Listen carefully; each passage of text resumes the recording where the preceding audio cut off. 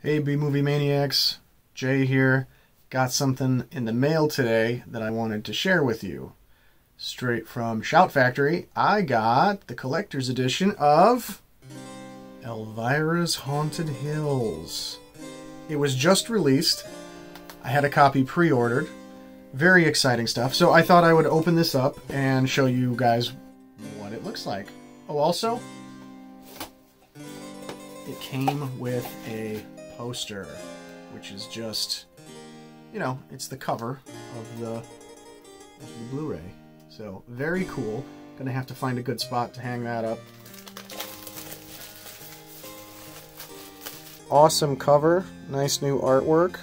Severed Heads, Premature Burial, Carnality. This is the Bust Out Movie of the Year from Rob Zombie, if you like what he has to say. For special features, we have new restoration from a 4K scan of the original camera negative, new introduction by Elvira, Mistress of the Dark, sweet, audio commentary with actors Cassandra Peterson, Mary Scheer, Mary Jo Smith, and Scott Atkinson, and director Sam Irvin. We got a making of featurette, Transylvania or Bust featurette, interview with actor Richard O'Brien, outtakes, and photo gallery. Gotta believe there's some pretty good stuff in the outtakes here. So let's open this up. Okay, there we go. Very nice, very nice. Pretty much just a duplicate of what we've got here. Can always appreciate a good slipcover though, right? Runtime, 90 minutes.